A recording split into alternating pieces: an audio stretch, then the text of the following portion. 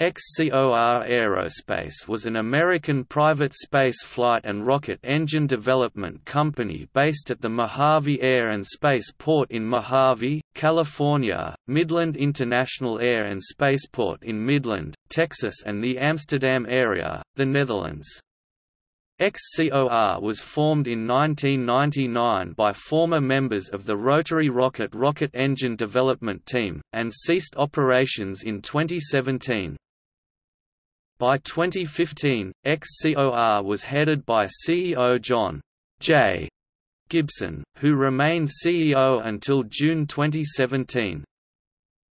XCOR Aerospace was the parent operation, concerned with engineering and building spaceships, and had two main subdivisions within it. XCOR Space Expeditions provided marketing and sales, and XCOR Science had been set up to conduct scientific and educational payload flights.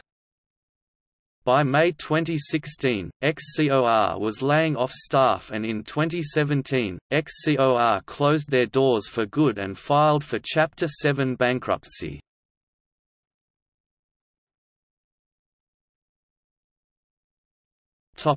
History. The company was founded in Mojave, California in 1999 by Jeff Greason, Dan DeLong, Alita Jackson and Doug Jones, who had previously worked at the Rotary Rocket Company. In 2001, XCOR designed and built EZ Rocket, the first privately built and flown rocket-powered airplane. EZ Rocket made its maiden flight in July 2001. XCOR moved its development and manufacturing operations to Midland, Texas from July 2012 to 2015.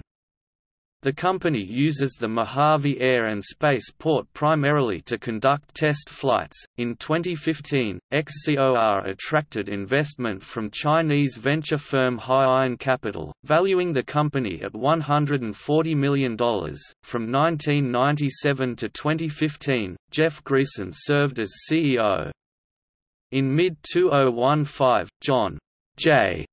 Gibson succeeded Greason as CEO.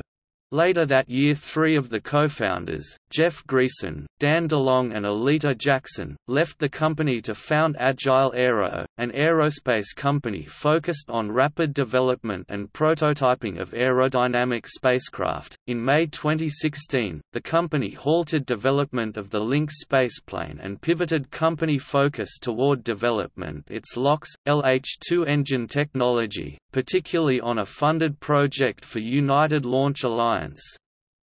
The company laid off more than 20 people of the 50 to 60 persons on board prior to May. By the end of June 2017, CEO Gibson left the company, and the company laid off all remaining employees, hiring about half back on a contract basis.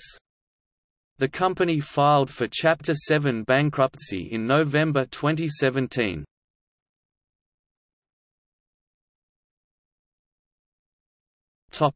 Projects.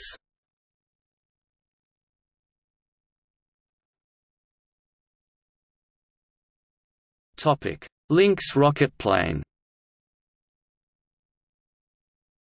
The Lynx was planned to be capable of carrying a pilot and a passenger or payload on suborbital space flights over 100 kilometers (62 miles). Between 20 and 50 test flights of Lynx were planned, along with numerous static engine firings on the ground. A full step-by-step set of taxi tests, runway hops and full-up flights were planned to get the vehicle to a state of operational readiness. Lynx was envisaged to be roughly the size of a small private airplane. It would be capable of flying several times a day, making use of reusable, non-toxic engines to help keep the space plane's operating costs low. The Lynx superseded a previous design, the Zira spaceplane. The Lynx was initially announced in March 2008, with plans for an operational vehicle within 2 years. That date slipped, first to 2012, then to 2015, and in January 2016 the company declined to give a projected date for the first test flight. The Mark II was projected to fly 12 to 18 months after the first test flight, depending on how fast the prototype moved through the test program. As of 2012, XCOR had pre-sold 175 Lynx flights at $95,000 each. On the 27th of May 2016, XCOR laid off a significant portion of its workforce and placed the development of the Lynx spacecraft on indefinite hold to focus on development of a rocket engine.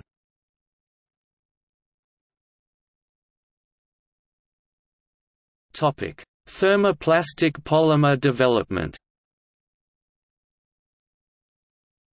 XCOR has developed nonburnite, a cryo-compatible, inherently non-combustible composite material based on a thermoplastic fluoropolymer resin. Low coefficient of thermal expansion and inherent resistance to microcracking make it well suited to cryogenic tank use and also part of vehicle structure. As of February 2012, nonburnite was to have been used in the tanks of the Lynx rocketplane.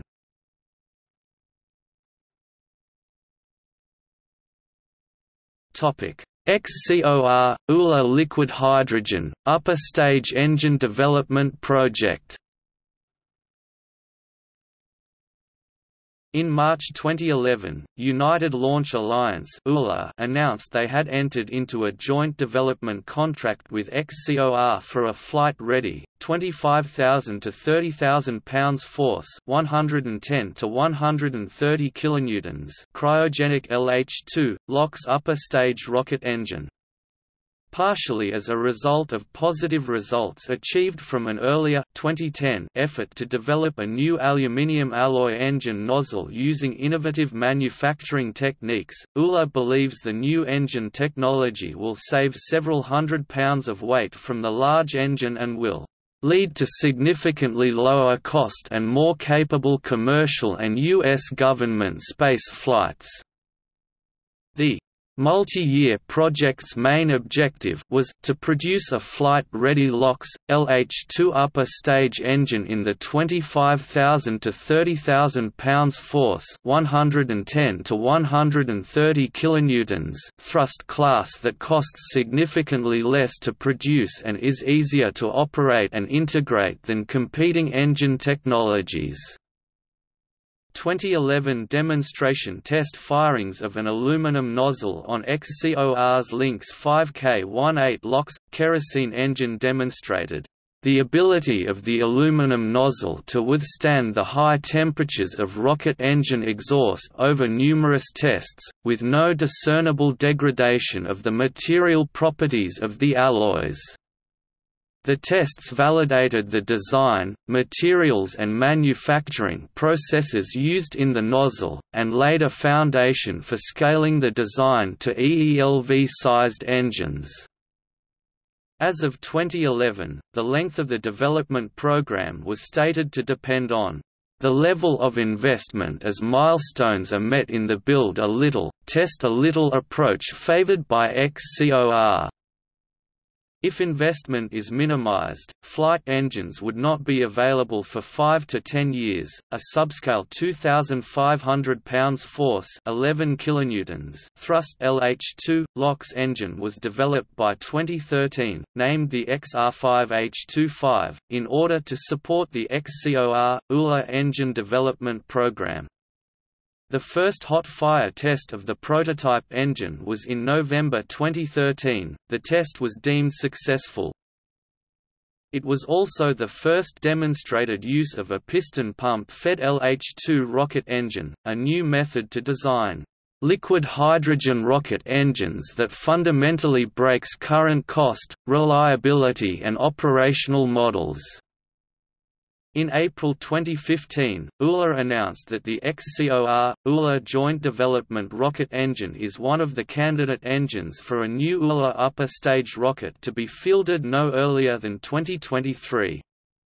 The Advanced Cryogenic Evolved Stage is a long-life on-orbit, high-performance, upper stage that, after consideration, competition by ULA, will use one of three engines to go into production with.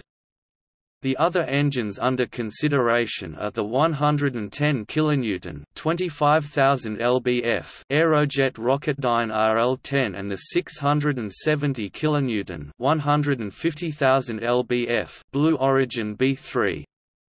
ACES will be a second stage for the Vulcan launch vehicle after 2023, in lieu of the Centaur upper stage that is projected to fly on Vulcan as early as 2019.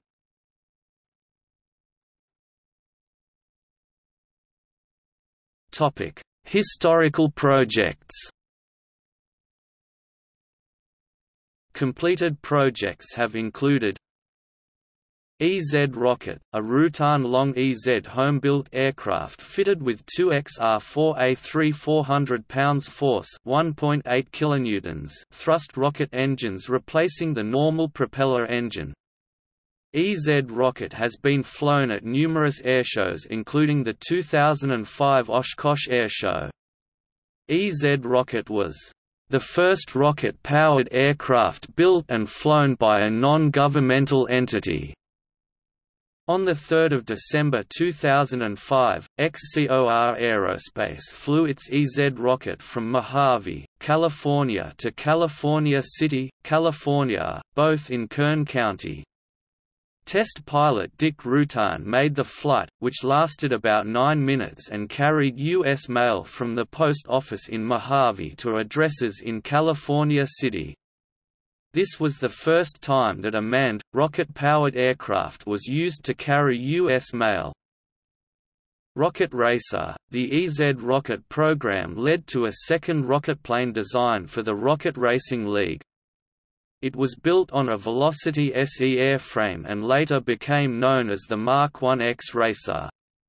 It was powered by an XCOR regeneratively cooled and pump-fed XR-4K14 rocket engine. This rocket-powered aircraft flew several demonstration flights at the 2008 EAA AirVenture Oshkosh Air Show. The total thrust for the single-engine Mark 1X Racer has been variously reported as 1,500 lbf (6,700 N) to 1,800 lbf (8,000 N), approximately twice that of the EZ rocket initial prototype. The engine uses pressure-fed LOX and pump-fed kerosene, a combination that allows the fuel to be stored in the airplane's wing tanks while avoiding potential complications with pumping liquid oxygen. After flight testing of the X-Racer was completed in 2008, XCOR completed 7 rocketplane flights in one day. T-Cart engine, a 15 lbf 67 N thrust rocket motor burning nitrous oxide and ethane, mounted on a small industrial cart. The T-Cart engine has repeatedly been fired indoors at conferences and demonstrations and had accumulated over 1,837 firings and 9,039 seconds of run time by February 25, 2009. LOX – methane rocket engines in testing in 2005. Early LOX – methane work led to a NASA contract, jointly with ATK, to develop a 7,500 lbf (33,000 N) engine for potential use as the CEV lunar return engine. On January 16, 2007, XCOR announced the successful test firing of a preliminary workhorse version of this engine.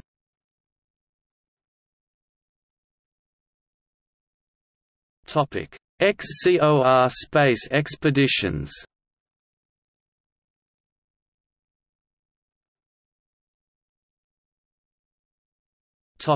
History. The Space Expedition Corporation (SXC) was founded by Harry Van Hulten and Lt. Gen. Ret. Ben Drost in 2008. Initially operating under a wet lease agreement with XCOR Aerospace, it was acquired by XCOR Aerospace in June 2014 and was a fully owned subsidiary. Michiel Mol and Martin Elshove joined SXC in 2010 and are thus considered founders. After the acquisition by XCOR Aerospace, SXC was rebranded as XCOR Space Expeditions and integrated into the XCOR brand.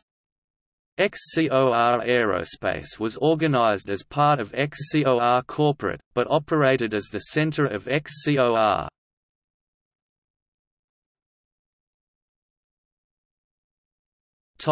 Space flights. XCOR Space Expeditions offered suborbital flights with the XCOR Lynx Mark I and Lynx Mark II spaceships for the public. It planned to operate from Mojave, California, and Curaçao, where a spaceport was to be built. XCOR Space Expeditions also offered medical check-ups, training missions with space simulators and G-force fighter jet flights for ticket holders. Among other pre-operational missions and events, approximately 282 people pre-purchased tickets for a Lynx ride. Customers paid up to $100,000 for a ticket, with some of that supposedly in an escrow account to be refunded in the case of a bankruptcy, but as of December 2018, most ticket holders have not been refunded.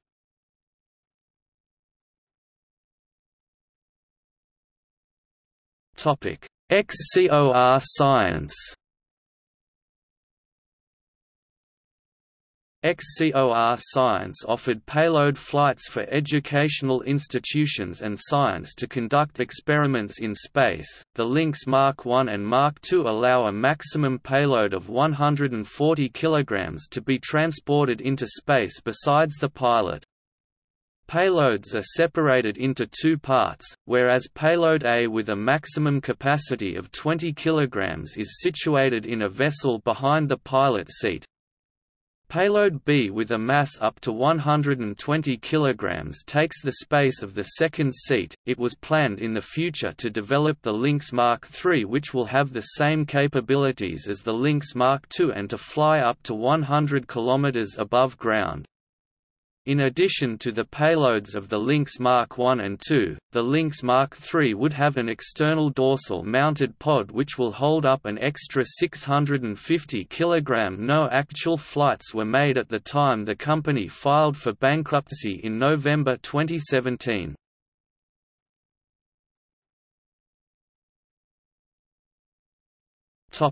See also: